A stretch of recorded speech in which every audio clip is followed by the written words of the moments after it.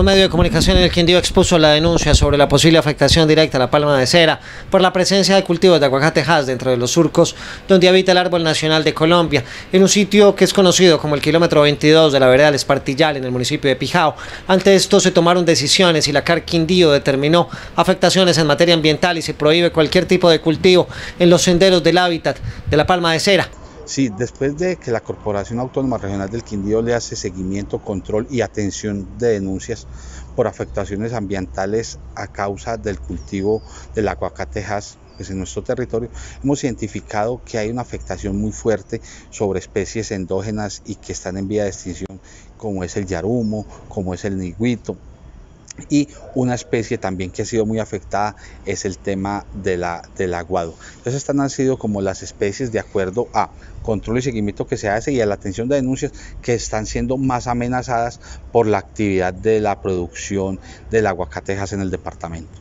RCN Noticias Quindío, el director de la Corporación Autónoma Regional, José Manuel Cortés Orozco, nos contó lo que encontró el equipo técnico de la CAR en el sector del Espartillal y las acciones a seguir. Nosotros como corporación tenemos, en cuanto al ejercicio de la autoridad ambiental y la administración de los recursos naturales, tenemos varias funciones y varios roles frente al sector aguacatero del departamento del Quindío.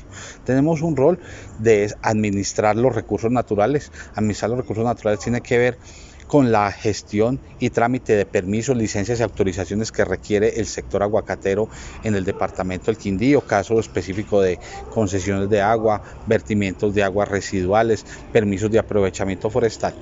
Adicionalmente también ejercemos lo que es la autoridad ambiental dado desde dos frentes. Un frente que es el control y seguimiento a todas las actividades que se desarrollan en el departamento del Quindío, indistintamente aguacate, todas las actividades que se desarrollan en nuestro territorio. Entonces hacemos control y seguimiento a todas estas actividades.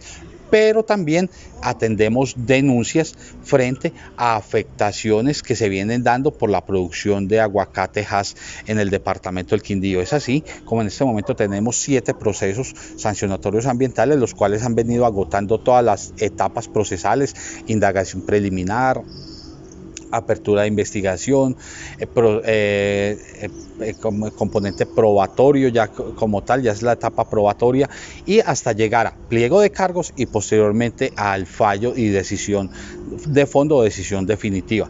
De estos 7 procesos sancionatorios ambiental contra empresas o productores aguacateros en el departamento del Quindío, ya tenemos uno que está para pliego de cargos, que ya después de pliego de cargos vienen ya los últimos descargos que hace el investigado y se da un fallo definitivo. Debemos tener en cuenta que el proceso sancionatorio ambiental tiene unas diferentes etapas procesales. Asimismo, desde la Corporación Autónoma Regional del Quindío se corroboró con el apoyo de sobrevuelos de drones la presencia de árboles de aguacate afectando directamente la palma de cera, así como captaciones ilegales de fuentes hídricas. Alex Morales, CNC Noticias.